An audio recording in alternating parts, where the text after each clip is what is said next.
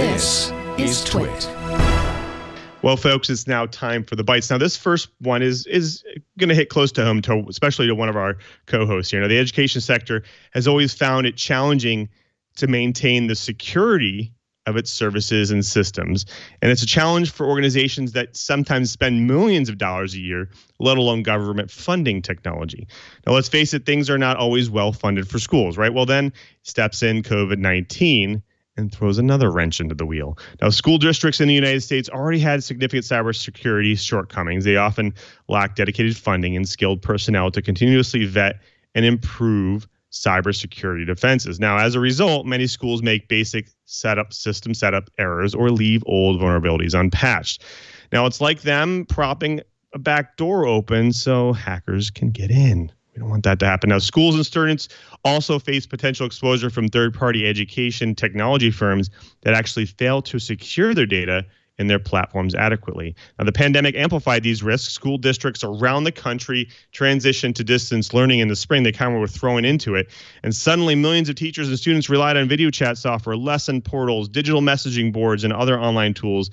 And if these systems are set up without proper authentication controls, they can become vectors for attack. Now, tools to access to school networks remotely can also be a problem here, including VPNs, remote desktop protocols, can be abused by attackers to gain unauthorized access to sensitive systems. Now, last week, in fact, the Federal Bureau of Investigation issued a security alert about the threat of ransomware to schools amidst the COVID-19 crisis. Listen to this number. In the past 30 days, more than 4.7 million malware incidents were detected in the education industry broadly worldwide. Now, that is actually according to Microsoft's Global Threat Activity Tracker. Now, this is more than 60% of all the corporate and institutional malware incidents reported during that time, 60% of them. Now, the next most effective sector is what Microsoft calls business and professional services, with fewer than 1 million incidents. Now, many schools are ill-equipped here to securely migrate to a completely digital learning experience. So it comes as absolutely no surprise that these vulnerabilities are so visible to everybody. Now, I want to go to my co-host here. Chee, I want to go to you first because you have some deep experience in the education sector. And I want to kind of hand you a soapbox here for this bite and ask, is this your experience? Oh, yeah, definitely. Here's my soapbox. Schools are really, really bad because on technology adoption, because they're straitjacketed in policy, and these policies are being made by people that don't understand the rapidly changing technology business that we are in. So here's what happened to me personally.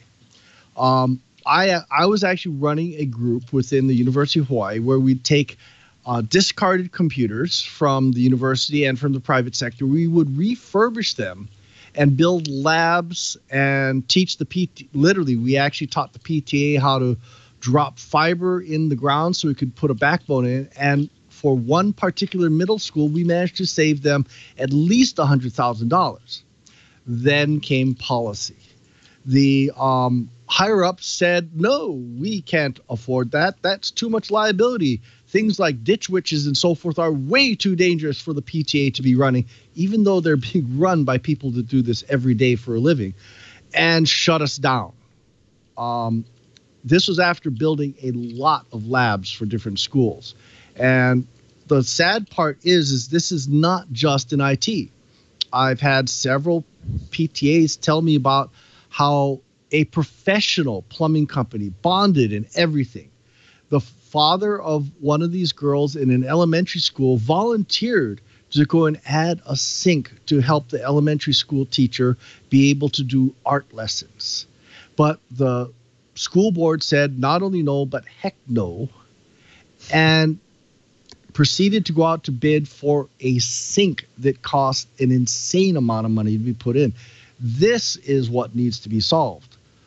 Schools would probably get a lot more help if the school boards would work with the lawyers and try to deal with some of this liability issue. It's not that these people aren't bonded. It's not that these people aren't trustworthy.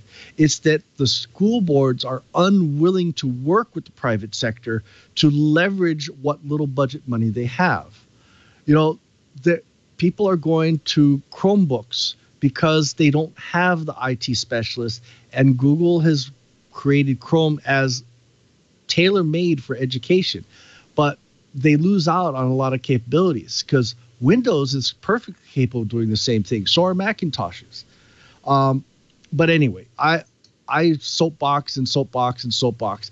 It's time to let the other people have a word in sideways. But I really and truly think the answer to this isn't just technology. It's policy and the lack of it. The good points there. I think, Curtis, I want to throw this to you because, you know, in the enterprise space, obviously a lot of organizations are handling a lot of this right now, a lot of services, and they have a lot of expertise there. Is there anything that the enterprise can do to help the EDU space here? Well, I think there are some lessons, and some of them have begun to be learned by the educational space. For example, there are many ways in which moving things to the cloud can help because it frees up other resources to go ahead and look at these donated services. The big thing, though, is the fact that it has become so very difficult to have someone volunteer. And now, let me say that the last time I was doing a lot of this was somewhere close to 15 years ago when my son was in high school.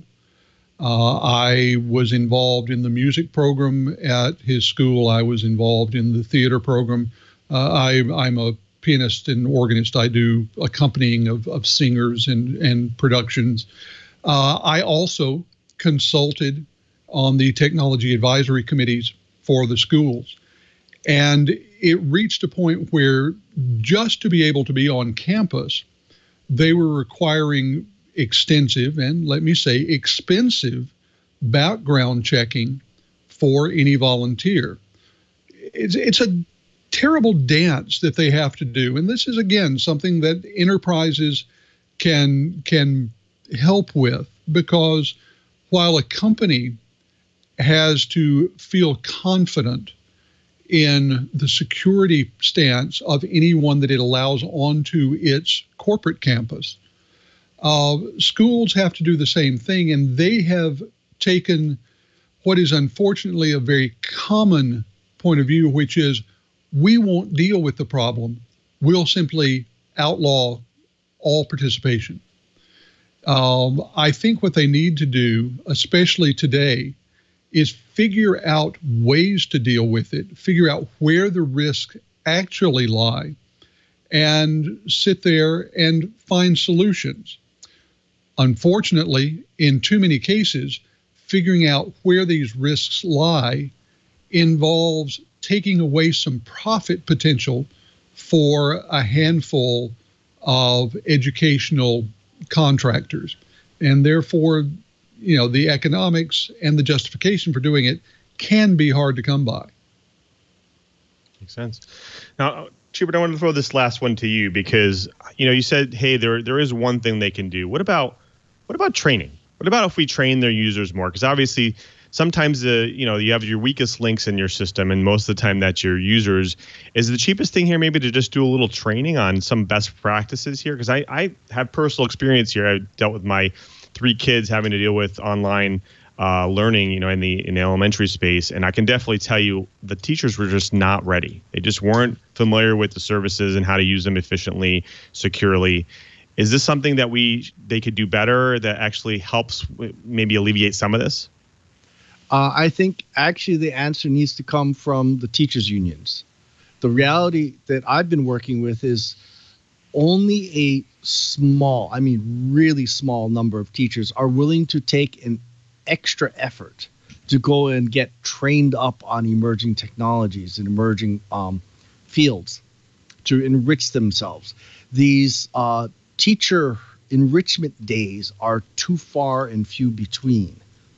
So one of the things that I challenge teachers to do is what you can work with the private sector.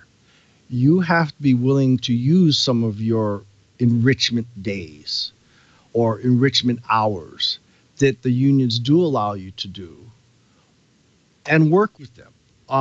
I know a lot of the private sector that would love to be able to help out, would love to do classes for you. But you got to keep in mind, these poor people have to make money too. And if you're going to demand that the private sector goes and does things during prime time, when they're supposed to be on a 9-to-5 job, you're not going to have as many takers. But if you're willing to meet them halfway, do things like Saturdays or early evenings, or maybe a potluck or brown bag dinner.